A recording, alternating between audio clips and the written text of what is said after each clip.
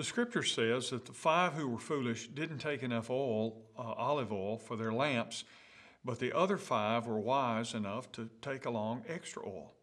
All the bridesmaids got up and prepared their lamps. That's the parable in Matthew chapter 25, verses 4 and 7. I want to ask you this morning, have you ever considered the preparation that's required to become an Olympic athlete? Well, these special athletes train for years in advance, often for just one chance at performing on the world stage. They maintain rigorous schedules in order to be ready and in their best shape when the day of competition arrives.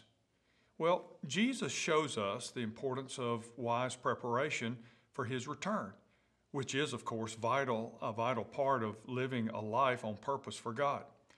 Now, of the 10 bridesmaids listed in this parable, only 5 of them were wise enough to prepare for the coming of the bridegroom by taking extra oil for their lamps. The other 5 foolishly neglected to bring extra oil for their lamps and were therefore unprepared when the bridegroom finally arrived. So here are a few reminders for you as you prepare for Christ's return. First of all, notice that nobody forced the preparation of the wise bridesmaids. They took their preparation seriously because they were eagerly awaiting the return of the bridegroom. And God will not force your preparation either. Second, you can't buy spiritual preparation at the last minute. Just like Olympic athletes, your preparation must be a constant process.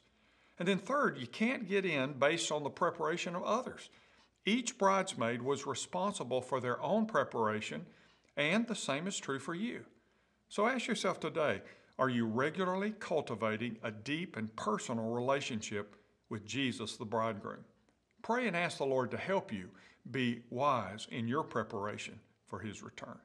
I'm Ray Jones, and that's another Heart Truth for your day.